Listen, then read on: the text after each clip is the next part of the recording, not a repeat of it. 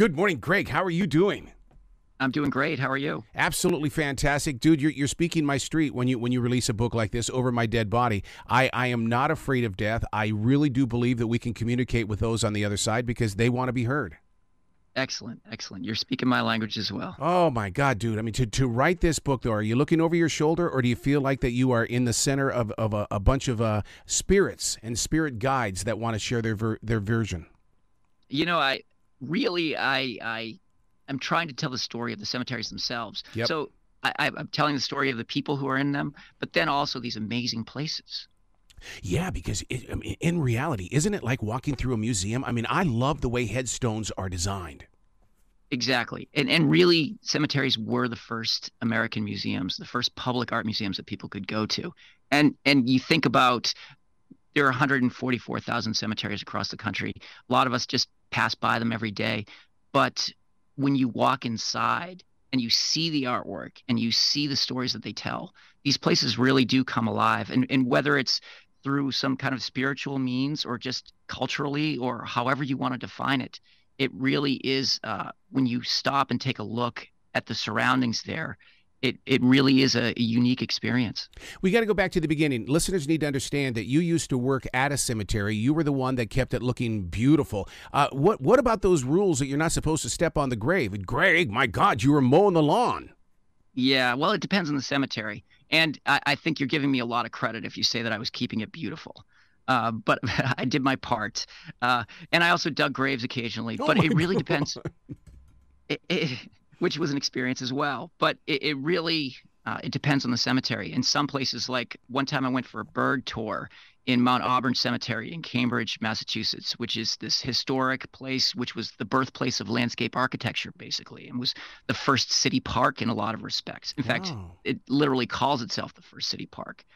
And so when I went on this bird tour, we walked all over the graves, which really kind of shocked me at first. But yeah, I mean, I mowed graves in my local hometown cemetery. And this was kind of in the early days of my new cemetery experience. And I realized that it largely depends on the style and personality of the place. There are other places where you can't do that. So in Philly, do I understand this right, that there is a nature sanctuary there in Philly? Yeah, so one of their historic cemeteries has created this natural burial ground. Really? It's the most natural burial ground probably in the country. And basically it takes you back in time for burials, a couple hundred years, at least in the United States, where the graves are dug by hand and there's no grass. It's just wildflowers that someday will turn into trees and a forest over this spot. And the graves themselves, you can't be embalmed. You can't be in an ornate casket. It has to be either a pine box or a shroud. Yep. And there's no grave marker. You just kind of go back into the earth. Man, see that's the kind of history that I'm not going to be buried. I'm going to be cremated. But the thing is, though, is that you can still have the headstone. You can still do different things in a cemetery, and I like the idea that it's 100% all natural in this. Yes, and that really is a trend. A lot of people are looking at the environmental footprint of burials and trying to find different ways. And it's also, frankly, a lot less expensive. Yeah. When you write a book like this, did you take your writing instruments into the cemeteries themselves and feel the spirit of those headstones as well as going into the buildings and things? Because there's always a house at a cemetery or a building. I've always wanted to go in there to see what are you guys doing. Yeah, I do. It's an interesting question about the writing process. I absolutely do take notes because in the moment when you have these feelings, they're so fleeting. It's hard to remember them even 20 or 30 minutes later. The only way that I could really capture what it feels like to be in that place at that moment is to make sure that I had a pen and a piece of paper in hand so I could really make sure that I was true to the experience as much as possible. Are cemeteries changing in the way that, because one of the things, I mean, I'm not seeing so many tents alongside the road these days. Is it because maybe during the lockdown, people said, you know what, I'm going to keep the ashes for myself? There is some of that for sure. Right now, cremation is more popular in the United States than burials are, and that's been trending that way for decades and has really kind of taken off. People are looking at different ways to memorialize because of, like I said, the economics, and also because social media gives us another medium for being able to memorialize ourselves and find immortality. You know, as we get closer to Halloween, of course, when you get into the South and things like this, they have basically the spook tours at night. Are we interrupting the flow of a cemetery such as Laurel Grove in Savannah in the way that, you know, look, come see it in the daytime when you can see everything. Don't let your imagination fool you at night. So I'm kind of with you on that. I have to admit that, but I think that really anything that helps bring the community into a cemetery and helps them embrace the history and the art, I think ultimately is a good thing. If you go out to Hollywood Forever Cemetery out in Los Angeles, they have movie nights and concerts within the cemetery in order to get people to go in. So there is this kind of balance, right? And so is it disrespectful? I don't know. That's in the eye of the beholder. It does make me cringe a little bit because you're using the cemetery as a prop. But I think that when you go into these cemeteries, if you've never been in one of them before, like the historic cemeteries of Savannah, which are just so incredible, then it can't help but open your eyes and give you a new appreciation. Why the walls? Because I mean that's the one thing that always bothered me. You know, people always told the jokes, you know, so they can keep the, you know, everybody inside. But I the walls add such a mystique to it. Yeah, well, it really depends. In the 19th century, grave robbing was really a problem. Really? And you need to protect these places just like anywhere else. Wow, I never even thought about that. I mean, you know, because I mean, in Charleston, I mean, you knew where the grave was because you know how tall the wall was. Right. And it was really a problem during that time, not only for people who were trying to steal trinkets or whatever, but also from medical schools. There weren't a lot of ways that medical students were able to get bodies. So they would form these clubs and they would go in two-person teams to cemeteries to dig up bodies to use as cadavers in the new medical schools that were springing up across the country in the mid to late 19th century. And a lot of the laws that were put into place were actually because of medical students. Wow. Don't you think a book like Over My Dead Body is going to create a bucket wish list in the way of, hey, I want to travel from city to city and go visit these graves, because it'll say a lot about the community? Yeah. Kind of 15 cemeteries to see before you die kind of thing. I understand that. But also, I hope that it gives people a new appreciation about America. Right? This book is also trying to show people a story about America as seen through these unfiltered lenses of cemeteries. And in some ways, perhaps it will make people more thoughtful about burial grounds in their own hometown, whether or not they're mentioned in the book. But what do you personally learn from this? Because, because in reality, you're an archaeologist, and right now you're a teacher. Yeah. What do I learn? Well, you know, when I was researching the book, I didn't realize how influential cemeteries were on American history, how they shaped how we design suburban subdivisions, how they were the first city parks and also the first art museums that people could go to. They were a cemetery out in Los Angeles was really kind of the first theme park in America. And for 40 years, it was the largest tourist attraction in California. Until Disneyland was created. And Disneyland used the layout of this cemetery, or Walt Disney did, to create the layout of Disneyland. And just these amazing stories about how interwoven cemeteries are in our history. Just as I was doing the research, just really shocked and surprised me in so many amazing ways. Let's talk about Monticello's African-American graveyard. What is the history on this?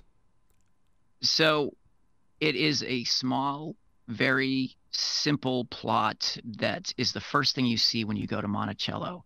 And until this century had been forgotten, which is interesting because Thomas Jefferson was a very meticulous record keeper who kept notes on everything, but he did not keep track. You can assume basically intentionally of where the bodies were buried for the enslaved people who lived on his estate. And when you go there, it's just a very profound place. It contrasts the very deliberate and well planned out plot that Thomas Jefferson created for himself and his memorial, which is a big obelisk, and the epitaph that he wrote for himself, because he understood that cemeteries were something, his burial ground would be something that people would visit for centuries to come. And it's very interesting that he didn't leave any record of where the enslaved people were buried on his ground. Wow, you just gave me a vision of the Billy Graham Library here in Charlotte, where Billy Graham and his wife were buried, and I was shocked to learn that the very place that they're buried is the very place that I wrote before they even passed, and it's like, oh my God! I mean, I came here to write all the time. Will there be future episodes or books and stuff like that about these little private places such as the Billy Graham Library? I certainly hope so. There's so many amazing burial grounds in North Carolina. I used to live for a long time in Asheville, and Riverside Cemetery there is just so amazing. You have Thomas Wolfe, and who's buried there, and it's in this Victorian part of town. And North Carolina is this treasure trove of amazing small family cemeteries, and then also these incredibly artistic cemeteries, and also these important burial places, like you mentioned. When you get out, when you go to, let's say Jamestown, a cemetery from 1607, do you take paper with you and do the pencil sketches or the rubbings and all that kind of stuff?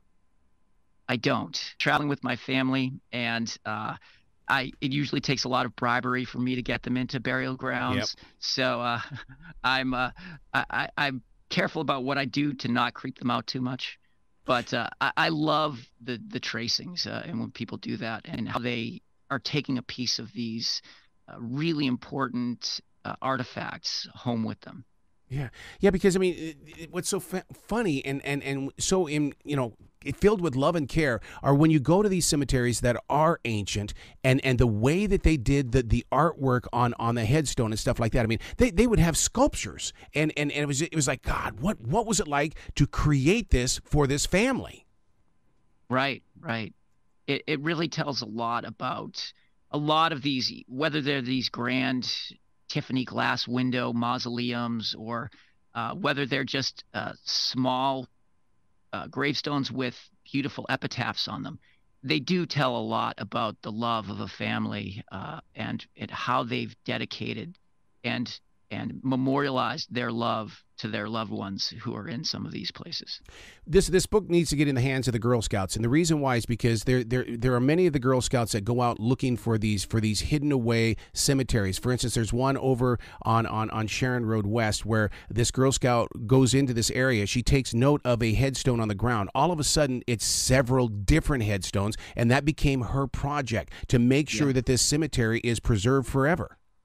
Right, and it's funny you mentioned that, and there are a lot of Eagle Scout projects like that as well, where some forgotten or forlorn or unfunded cemetery is brought back to life, literally and figuratively, by some teenagers or well-meaning people in the community who band together and see it as a mission to bring back the memories and revive the memories of people who have long since passed. Is it part of the story, though, of like, for instance, like in Fort Mill down the road, and this just shows you how much I get into cemeteries, it was all covered by kudzu, and one of my friends says, leave it alone. This is what they're supposed to do. They all lived, they all passed, but the kudzu is protecting their story. Interesting. If enough time passes, one person's sacred burial ground inevitably becomes another person's important archaeological dig, I suppose. But for me personally, and I understand this idea of going back to nature, but I would like to see if it's possible for these places to be kept, and maybe it's the old groundskeeper in me, but I'd like to see the kudzu kind of cut back. Yeah. Greg, this has got to be a special on Netflix or Hulu. I mean, come on, it can't stay within the pages. What are you working on? Right now, I'm teaching at the Naval Academy. I teach English at the U.S. Naval Academy, and besides kind of spreading the word about the book, I've been just concentrating on that. This was kind of a unique, although I am a journalist by trade. This was kind of a unique mission for me, and it took me many years to write, and I really haven't looked beyond it yet. Do you see it as a calling? Were you called to do this book? It's a book that I've always wanted to do. Yeah. And I never found the right way to tell the story until the last few years. And so it's a book that's decades in the making. It took me about 5 years to write. And whether you call it a calling or just, something that a passion project, I don't know. Yeah, yeah. Well, congratulations on this, because I mean your fan following is going to be unbelievable, because people do believe in the story of these cemeteries and stuff like that, and you've opened a door, sir. Well, I certainly hope so. Absolutely. Please come back to this show anytime in the future. The door is always going to be open for you, dude. Thanks. It was great to talk to you.